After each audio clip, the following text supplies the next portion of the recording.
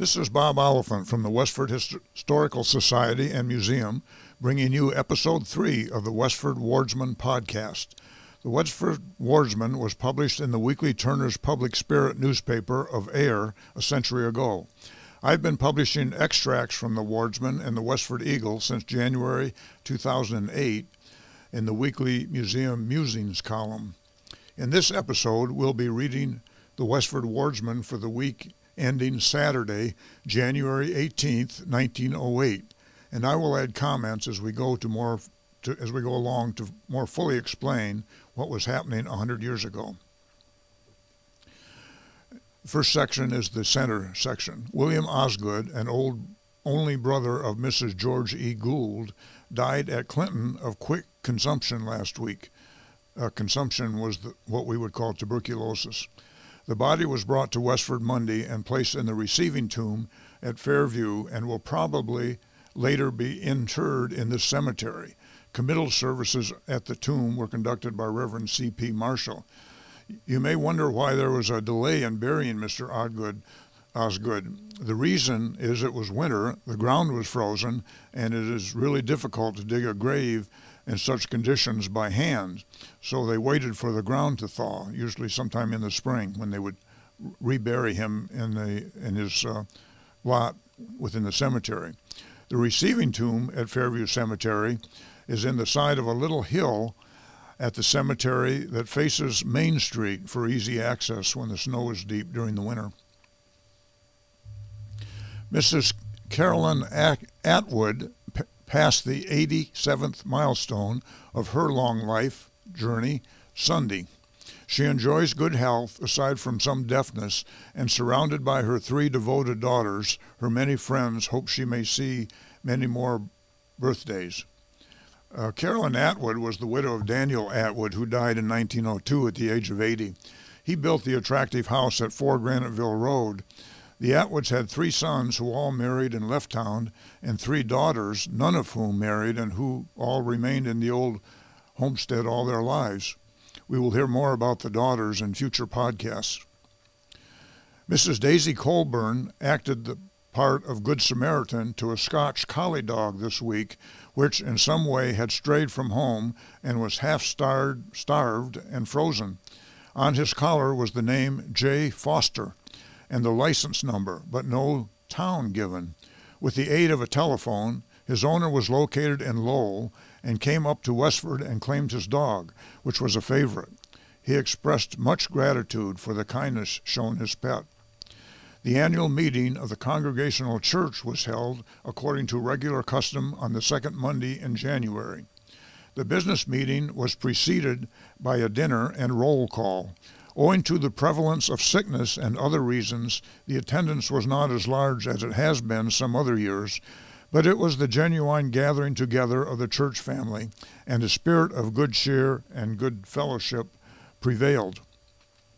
The bountiful and appetizing chicken pie dinner was in charge of Mrs. H.G. Osgood, assisted by Mrs. John P. Wright, Mrs. F.E. Sims, Mrs. John McMaster, Miss Martha Sims, and Miss Amelia Lambert. Immediately after dinner, Mr. Marshall, who was the pastor of the Congregational Church, was obliged to officiate at a committal service at Fairview Cemetery, but was back in time to attend the business session at 2 o'clock. After dinner, the clerk called the roll of membership, and all responded with remarks, quotations, or selections of Scripture. Some particularly interesting responses were read from absent members, and in several cases these were accompanied by checks, which bore eloquent testimony for the love and interest in the home church. There was also responses from several visitors. The business session was called to order with Mr. Marshall as moderator. The clerk reported 79 resident members and 18 non-resident, a total membership of 97, as against 84 a year ago. The pastor reported that 9 had been added to the church during the past year, and that the spiritual condition of the church was good. The report from the superintendent of Sunday school showed the Sunday school to be doing well. The 2 new classes especially being formed and organized, classes for men and women. He spoke of the faithful work of the teachers. The Sunday school has, during the past year, given $24 for benevolent purposes and about twice that amount for its own expenses. The total membership of the school is 91. The trustees reported the material condition of the church as excellent. This is the same building that the CPA is now in on Lincoln Street. During the year, the church has been entirely painted inside and newly frescoed, and the church voted C.L. Hildreth its heartiest thanks for supervising the work. This, with other things done, together with the outside painting done 1 year ago, puts the church building in good condition. The parsonage has also been improved with a new bathroom, new range, and all necessary plumbing, and the piazza is one of the probabilities of the coming year. The church, together with the Ladies Missionary Society and CE, that's Christian Endeavor, which is kind of also a missions group within the church, have given $195 for missionary causes, besides boxes sent to India and the South. The total contribution for missionary purposes was $219. The treasurer reported all bills paid and a small balance in the treasury. The officers elected for the ensuing year are moderator, Reverend C.P. Marshall, clerk, L.W. Wheeler, auditor, Augustus Bunce, collector, H.G. Osgood, treasurer, Miss L.B. Atwood, that's Lillian Atwood, she's one of the three Atwood sisters, deacon for 3 years, William A. Perkins, historian, Mrs. L.W. Wheeler, trustees, A.E. Day, H.G. Osgood, Miss L.B. Atwood, Charles D. Colburn, and John P. Wright. The Tadmuck Club met in Library Hall Tuesday afternoon under what at first seemed unfortunate conditions, but owing to some of the members being equal to an emergency, an interesting and enjoyable session was the result. In the first place, the capable president, Miss Loker, was unable to be present owing to illness in her family. This is Miss Loker's third session as president, and it was the first session she has ever missed. She was one of the founders of the Tadmuck Club and was its only president up to this time. In her absence, the vice president, Mrs. Bailey, presided most efficiently. Mrs. George E. Gould was to have supplied current events, but owing to the very recent death of an only brother, did not feel able to be present. Mrs. George T. Day supplied this feature in her usually interesting way. Mrs. Josephine Barnard, who was to have given a paper on Thoreau, being out of town, had arranged for a speaker from outside, but who was unable to be present. Miss Ella Hildreth supplied this vacancy in a most pleasing and acceptable way, giving a fine outline of the unique and nature-loving character of Thoreau, outlining his life at Walden Pond and the place he sustained in that famous literary coterie in Old Concord. Miss Emily F. Fletcher gave an account of a lecture she had heard the previous day before the Nashua Women's Club by Mrs. Mabel Loomis Todd of her recent trip with her husband, Professor Todd of Amherst, to Chile for astronomical observation of the planet Mars. They spelled Chile, C-H-I-L-I, in the paper, in the Wardsman. I don't know whether that's a typo or whether that's the way they really spelled it then. Farmers Institute is the next section. The pleasant weather and a program of special merit drew a crowd from all northern Middlesex to the Farmers Institute on Wednesday. This is the first time that the electrics have been available for such an affair, and many took advantage of the half-hour service provided by the management. The Institute was presided over by George W. Trull of Tewksbury. Reverend B.H. Bailey, in a brief address of welcome, was in his happiest mood and gave a splendid and send-off to the meeting. DeLacy Corkum of Billerica responded in his characteristic vein. Then the speaker of the morning, Judge Robert W. Lyman, LLB, of Northampton, was introduced, who gave an address on rural and farm law. He captured the attention of his audience and held it closely by giving the supposed life history of a young man and showing the law as he came in contact therewith. And then the next paragraph proceeds to paraphrase that talk. This boy, Ned, was born on November 5th, 1835, sometime after his father's death, so that he was not mentioned in his father's will. Yet he inherited from his father's estate as much as though there were no will. Ned came of age November 5th, 1856.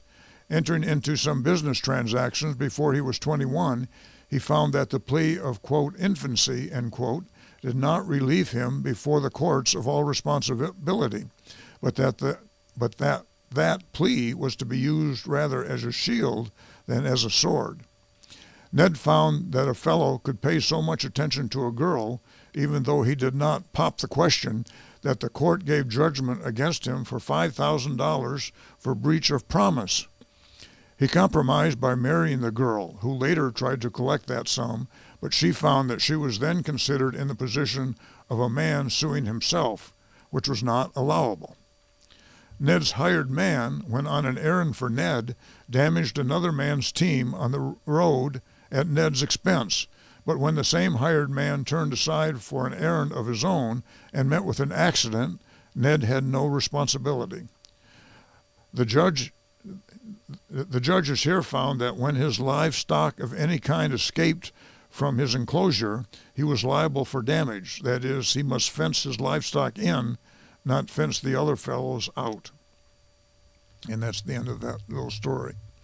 After a few questions had been asked and answered, adjournment was made to the lower hall, where about 350 partook of a bountiful repast provided by Westford Grange under the direction of Fred Smith. Reverend B.H. Bailey, as toastmaster, told and brought out from his victims many excellent stories. This was held in the old town hall before it was modified, and it had two fairly large meeting halls I think on the second and third floors.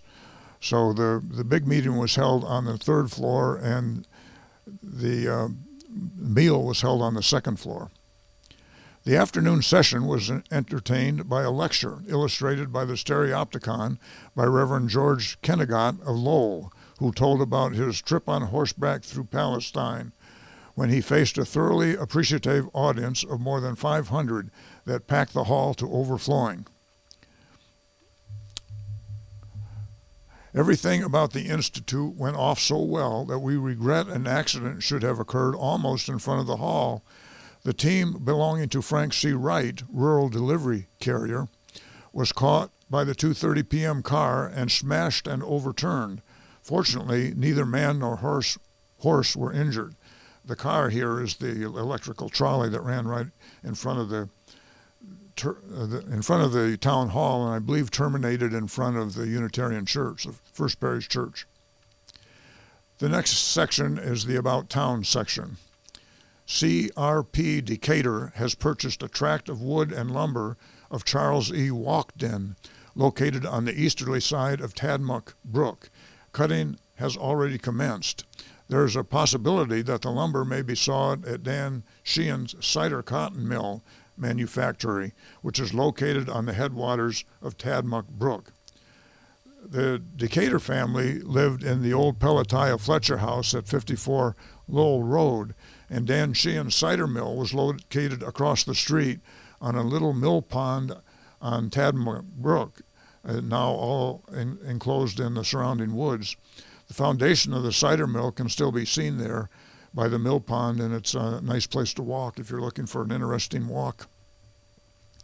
There will be a special town meeting this Saturday afternoon to consider the question of fire apparatus and appropriate money for the purchase of it.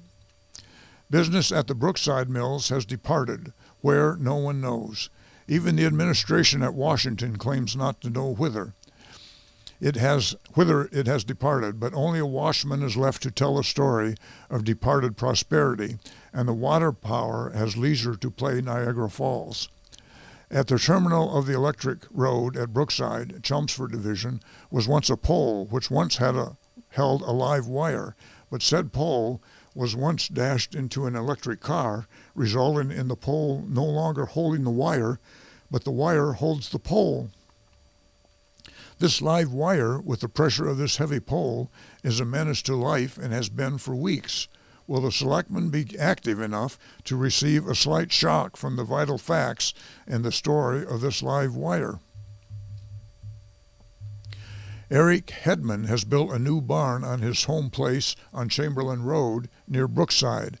Andrew Anderson on Lowell Road has been making some notable improvements on his buildings and improving his farm by removing all petrified substances that offer resistance to farm machinery. I'm sure he means stones by that. Nelson and Lundberg are improving the land they bought of Mrs. R.J. Butterfield near Brookside by digging ditches to remove the surplus fluid that this land harbors. Noah Swenson has been making the flowers of improvement blossom about his premises. Axel Lundberg has been adding newness of appearance to his barn. Swedeville at present is the only live spot in the territorial region of Brookside. The area around Chamberlain Road and Main Street had attracted a number of Swedish immigrants, as indicated by the names in this paragraph. So the area was called Swedeville by the locals. The next section is the Graniteville section. Cameron Circle, CFA, that's the Companions of the Foresters of America, the women's organization to the Foresters of America organization, held an interesting meeting at their rooms last Tuesday evening. Considerable business was transacted. Under the head of new business, the officers of the court were elected and installed by the Court of Ayr. Miss Hannah Scully, assisted by Miss Margaret Murphy, Deputy of Ayr Court. The next meeting will be January 13th, and the court will be visited by the Grand Chief Companion, Mrs. Alice M. Bradley of Marlborough. The officers elected were as follows: Miss Rebecca Leduc, Chief Companion; Mrs. Bridget Healy, Sub-Chief; Mrs. Hannah R. Harrington, Financial Secretary; Mrs. Julia B. Wall, Treasurer; Miss Lena Healy, Recording Secretary; Miss Annie Healy, Right Guide; Miss Dora Leduc, Left Guide; Grace Ledwith, Inside Guard; Mary Sullivan, Outside Guard; Miss Catherine Rafferty, Miss Margaret Driscoll, Miss Laura Healy, Trustees. The next section is Forge Village section. The Knickerbocker Club held a dance last week Friday evening. Manager William Wilson, aides Spinner and Dumont. Music was furnished by home talent. Cake and coffee was served during the evening. A goodly number were in attendance and pronounced it a pleasant social affair, and much credit is due the young managers. There is no dance this Saturday evening. There is to be a dance this Saturday evening, the proceeds to be given to Miss Ellen McMurray, who has been a sufferer from rheumatism for a number of years. A few weeks ago, she had a fall which has crippled her still more. Miss McMurray is a very estimable woman and will appreciate the kindness of those who are trying to assist her. Miss Hazel, daughter of A.H. Comey, has been very ill with acute indigestion, but at time of writing is more comfortable. Miss Emma Murphy is suffering from an attack of rheumatism. The other sick people are on the way to recovery. There was a reunion of Samuel Blodgett's family on Sunday last. Mr. and Mrs. Chester Blodgett and Mr. and Mrs. William Blodgett entertained. Although the weather was so unfavorable, 21 gathered around the table and enjoyed the tempting viands with which the tables were spread, and goodwill and cheer were the social characteristics of the day. I believe the Blodgetts lived on the road that goes up to Haystack Observatory. There was a farm about halfway up that road that kind of straddled the Westford Groton line. I believe it was the one that Blodgetts ran. The Sunday School of Forge Mission will have as guests next Sunday afternoon the Sunday School of St. Andrews, Ayr. The service will be at 3:30 o'clock and will take the place of the usual Sunday school hour and evening prayer. The village people are cordially invited. The Forge mission mentioned here would soon become St. Andrew's Mission at 25 Pleasant Street in Forge Village, named after its sponsoring church, St. Andrew's Episcopal Church of Ayr. The building is now a private home, but the St. Andrew's Cross may still be seen on the left gable facing Pleasant Street as you drive by. Many years later, St. Andrew's Mission would become St. Mark's Church in Westford. That's the news in Westford for the week ending January 18th, 1908. Thank you for listening, and thanks to Nick Woodbury of Westford Cat for providing technical support. You can find transcriptions from the Westford Wardsman at the Westford Historical Society's website at museum.westford.org, or visit the Historical Society's Facebook page for more Westford news from a century ago. This is Bob Oliphant, and I hope you will join us for next week's Westford Wardsman podcast. Thank you.